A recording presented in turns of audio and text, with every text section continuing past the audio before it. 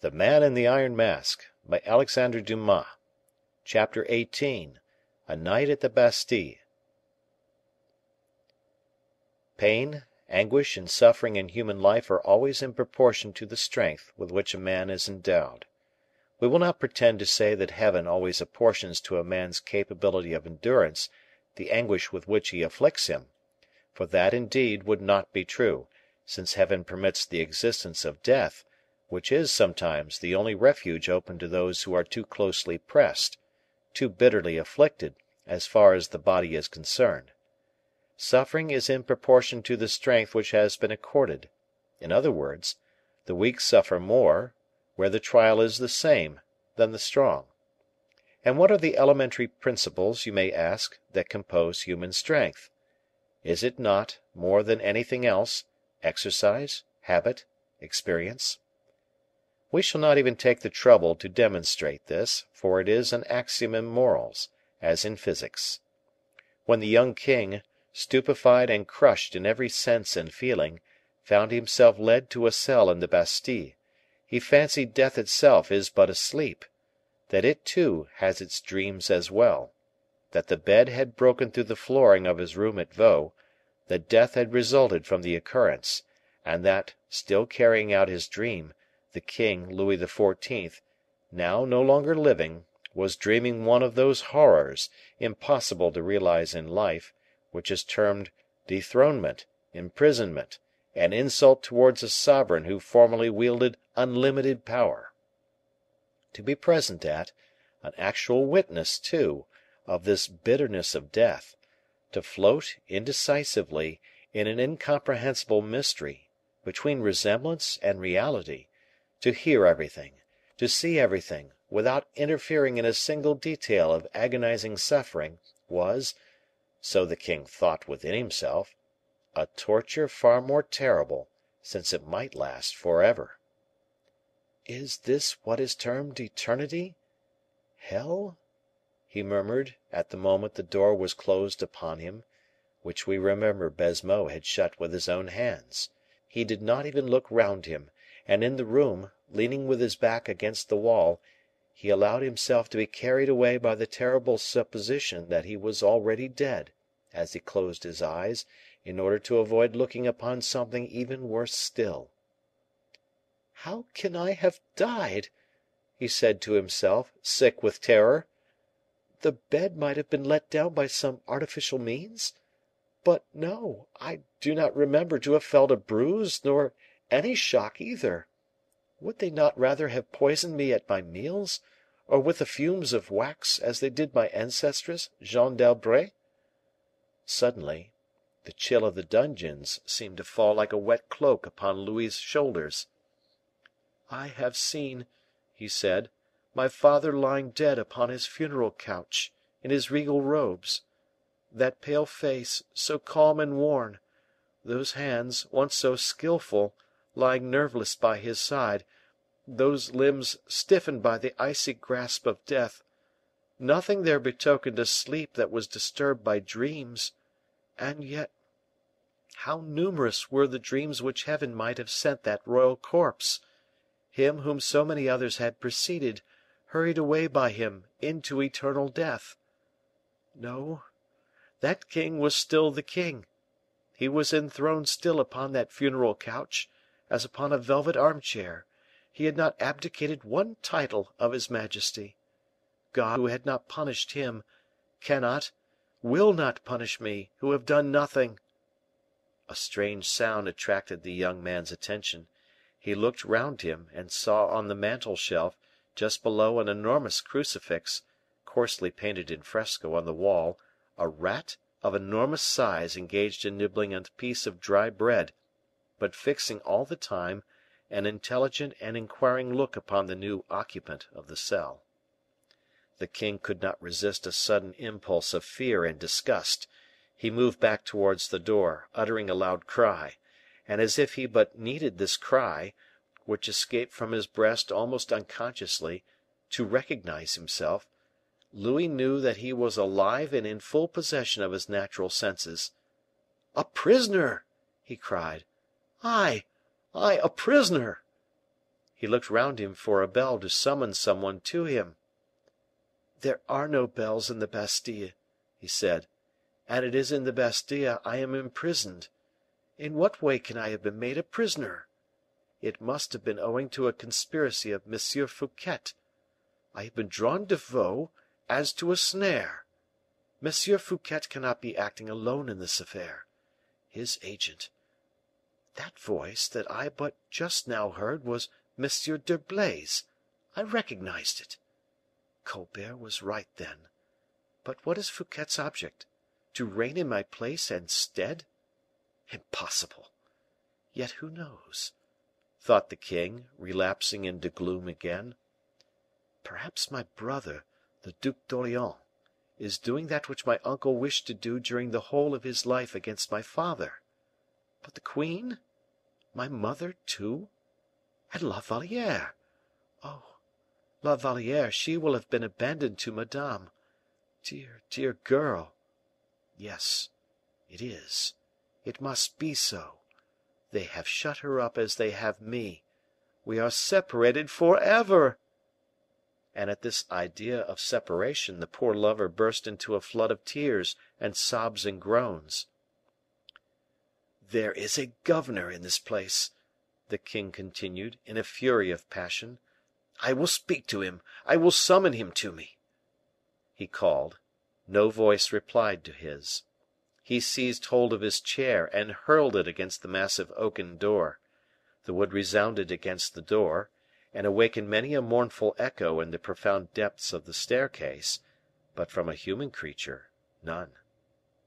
This was a fresh proof for the king of the slight regard in which he was held at the Bastille.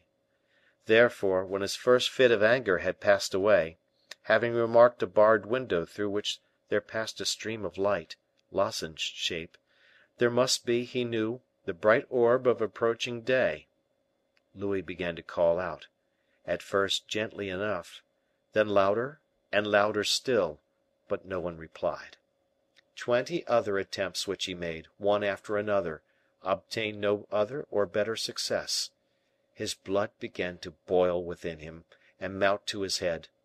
His nature was such that, accustomed to command, he trembled at the idea of disobedience.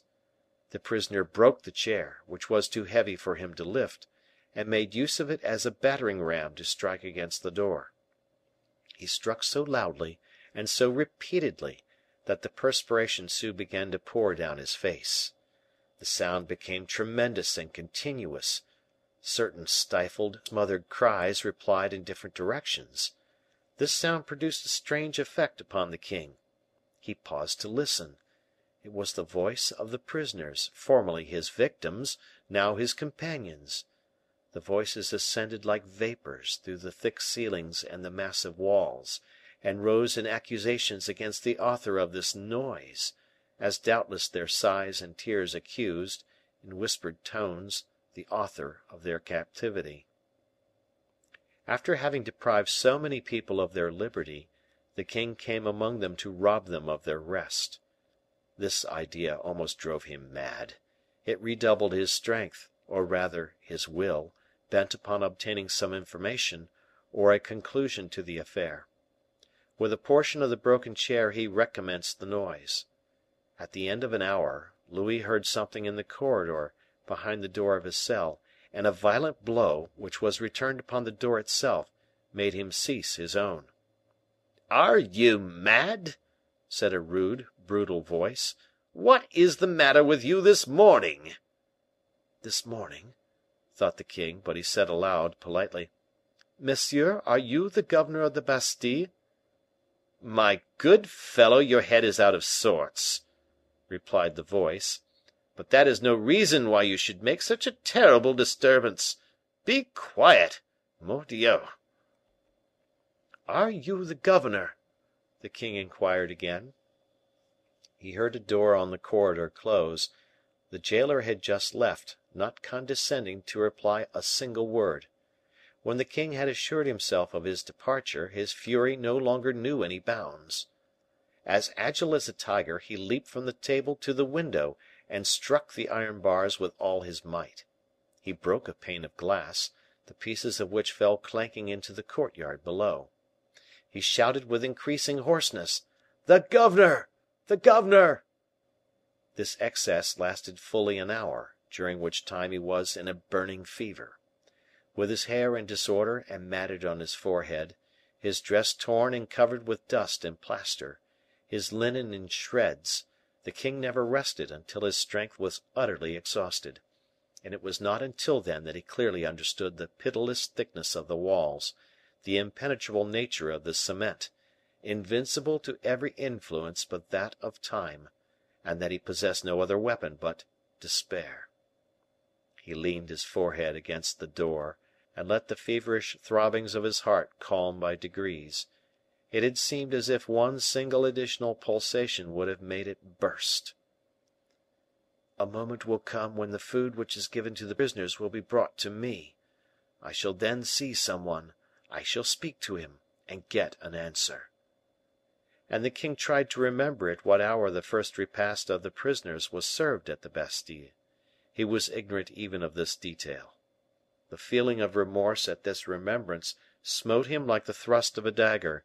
That he should have lived for 25 years a king, and in the enjoyment of every happiness, without having bestowed a moment's thought on the misery of those who had been unjustly deprived of their liberty. The king blushed for very shame. He felt that Heaven, in permitting this fearful humiliation, did no more than render to the man the same torture as had been inflicted by that man upon so many others. Nothing could be more efficacious for reawakening his mind to religious influences than the prostration of his heart and mind and soul beneath the feeling of such acute wretchedness. But Louis dared not even kneel in prayer to God to entreat him to terminate his bitter trial. "Heaven is right," he said. "Heaven acts wisely. It would be cowardly to pray to Heaven for that which I have so often refused my own fellow creatures." He had reached this stage of his reflections, that is, of his agony of mind, when a similar noise was again heard behind his door, followed this time by the sound of the key in the lock, and of the bolts being withdrawn from their staples. The king bounded forward to be nearer to the person who was about to enter, but suddenly reflecting that it was a movement unworthy of a sovereign, he paused, assumed a noble and calm expression, which for him was easy enough, and waited with his back turned towards the window, in order, to some extent, to conceal his agitation from the eyes of the person who was about to enter. It was only a jailer with a basket of provisions. The king looked at the man with restless anxiety, and waited until he spoke. "Ah," said the latter, "you have broken your chair. I said you had done so. Why, you have gone quite mad." "Monsieur," said the king, "be careful what you say; it will be a very serious affair for you." The jailer placed the basket on the table, and looked at his prisoner steadily. "What do you say?" he said. "Desire the governor to come to me," added the king, in accents full of calm and dignity. "Come, my boy," said the turnkey, "you have always been very quiet and reasonable, but you are getting vicious, it seems, and I wish you to know it in time. You have broken your chair, and made a great disturbance. That is an offense punishable by imprisonment in one of the lower dungeons. Promise me not to begin over again, and I will not say a word about it to the governor." "I wish to see the governor," replied the king, still governing his passions. "He will send you off to one of the dungeons, I tell you, so take care." "I insist upon it, do you hear?" "Ah, your eyes are becoming wild again. Very good, I shall take away your knife." And the jailer did what he said, quitted the prisoner, and closed the door, leaving the king more astounded, more wretched, more isolated than ever. It was useless, though he tried it, to make the same noise again on his door, and equally useless that he threw the plates and dishes out of the window. Not a single sound was heard in recognition. 2 hours afterwards he could not be recognized as a king, a gentleman, a man, a human being, he might rather be called a madman, tearing the door with his nails, trying to tear up the floorings of his cell, and uttering such wild and fearful cries that the old Bastille seemed to tremble to its very foundations for having revolted against its master. As for the governor, the jailer did not even think of disturbing him. The turnkeys and the sentinels had reported the occurrence to him, but what was the good of it? Were not these madmen common enough in such a prison, and were not the walls still stronger? M. de Baisemeaux, thoroughly impressed with what Aramis had told him, and in perfect conformity with the king's order, hoped only that one thing might happen, namely, that the madman Marchiali might be mad enough to hang himself to the canopy of his bed, or to one of the bars of the window. In fact, the prisoner was anything but a profitable investment for M. Baisemeaux, and became more annoying than agreeable to him.